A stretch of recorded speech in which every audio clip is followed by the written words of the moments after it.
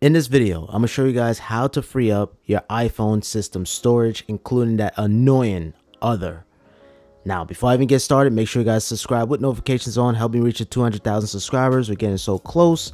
And without further ado, and also drop a like on this video. It's much appreciated. So first things first, you want to take it over to the settings, and you want to take it over to general, and you want to take it to iPhone storage. This is going to work for the iPad too as well. And as you can see, I have 256 gigabytes and I'm using 222 gigs. So yes, I need to free up some space, and it gives you an idea on what's taking up the most space here.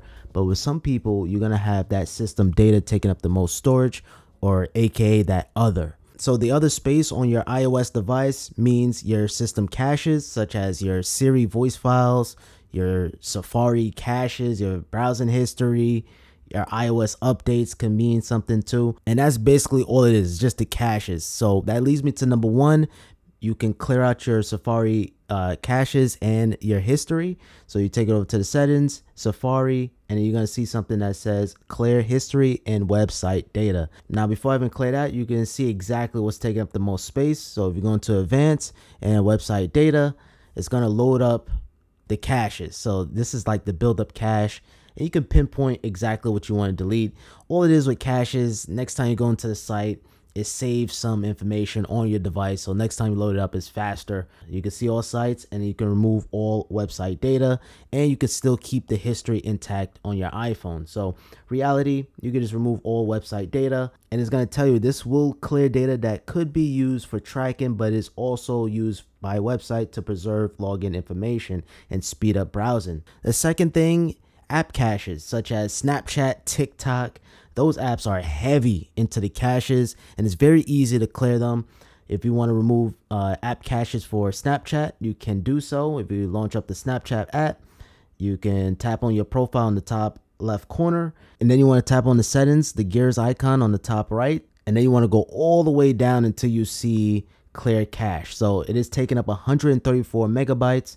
You can clear your conversations, you can clear your search history. All this stuff is all about the caches. So we're going to clear the caches, and it's going to let you know that your memories and your backups won't be deleted. So I'm going to clear that out, and then it's going to close out the Snapchat, and when you launch it up, you should be good to go. Now, as for TikTok, pretty much same thing. I'm going to back out here. So you want to take it over to your profile, the profile on the bottom right, and you want to tap it over to the hamburger icon, and you want to tap on settings and privacy, and then you want to go all the way where it says cache and cellular data. So 334 megs, you can tap on clear cache, and it's going to clear the cache right there. So it didn't give me no prompts or nothing.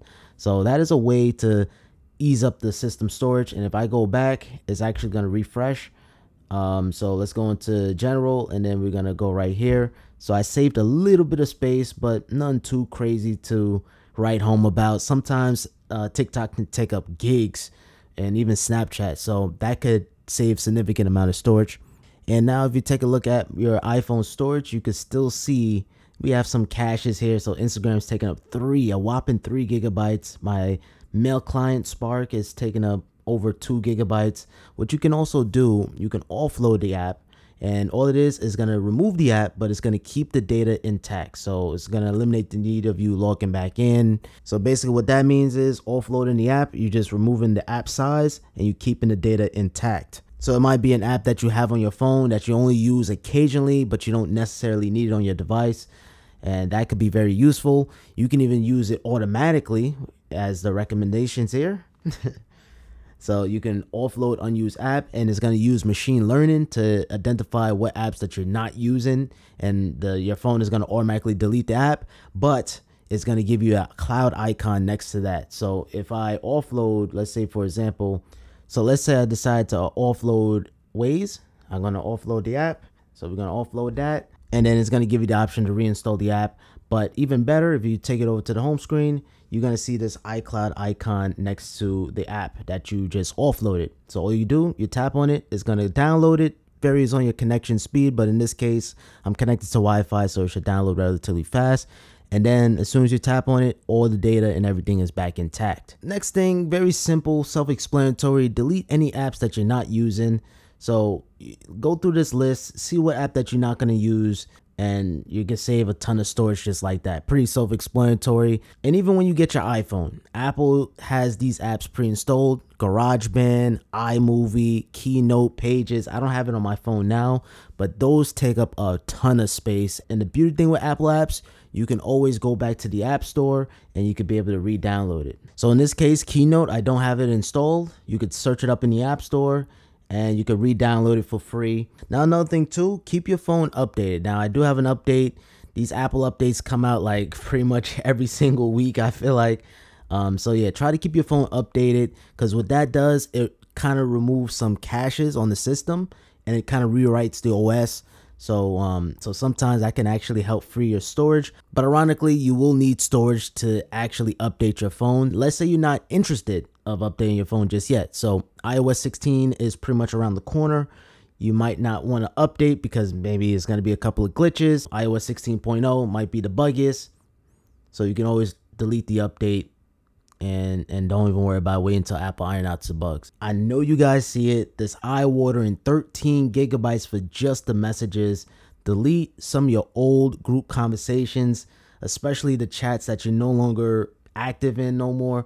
You can delete them. So I recommend going through here, your settings, and see what exactly that you want to delete. So if you tap on photos, you can see what's taking up the most space from top to bottom, taking up the least space. Now, another killer, the photos. Eye-watering, 144 gigabytes of photos. Yes, I know. So the Photos app is like a totally different ball game. I would say more than likely, this is probably what's taking up the most space on most people's device. Check your recently deleted. Anything that you want to save, make sure you restore it. I always like to select it and delete all. And this is going to delete it off your device. And while you're at it, make sure you review some of these categories here. So you have portrait, panoramas. You even have raw, ProRes, especially that ProRes. This is taking up the most space. But I'm actually shooting a day in the life video, and I have some video projects that I'm working on for the channel. And same goes with raw photos. So believe it or not, some of my thumbnails on this channel, I use my iPhone 13 Pro and I shoot them in raw. It comes out nice and crispy. So, but when I'm done, I have a bad habit of just leaving it on my phone. It's funny, they don't even call it camera roll no more. They call it recents or albums. Now, another thing too, to help save the space on the photos, you can use iCloud. I'm still rocking out with the peasant 5 gigabytes of free iCloud storage. I'm more of a physical man. I like to keep all my photos on an external device. I don't like messing around with the cloud too much, but I do have iCloud photos enabled, optimized iPhone storage enabled too as well. But since my iCloud storage is full, it can't back up all my photos. This can help save me a ton of storage, because what's going to happen is it's going to optimize iPhone storage, and what it's going to do is going to upload the photos to the cloud, and it's going to give you a low res preview of the photo on your iPhone, but it's going to clear up because literally it's picking it up from the cloud. And it actually tells you right underneath it. If you're like me, you have like 100 gigabytes of photos, you might want to consider purchasing iCloud storage. But like I said, me personally, all you guys got to do, you airdrop it to your MacBook, you plug in an external device, and you have everything right at a hard drive, and you label it and you put it somewhere safe. Because let's face it, iCloud storage can run out too. As an alternative, you can use Google Photos. So it's backing up all just under 4,000 photos. So that is basically it. That is how you save a ton of storage on your iPhone, and this is going to work on the iPad. It goes without saying. I have my iPad mini here on the side. So if you guys found this one helpful, I appreciate it with a thumbs up. Make sure you guys subscribe with notifications on, help me reach 200,000 subscribers, and make sure you guys follow me on Instagram and on Twitter. And make sure you guys follow me on Instagram, Twitter, and on TikTok at Simplypops. Until next time, guys, have a simple day. Wallpaper link will be down below. Peace.